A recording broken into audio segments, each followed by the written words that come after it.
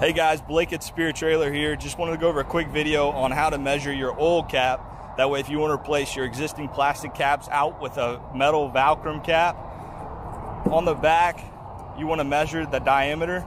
This is a 4-inch cap, so the part number is actually ST-400. They do make them for a variety of different axles as well. If you get us the diameter of your existing cap, or you can also get us the number on the front of your cap and we can match it up for you.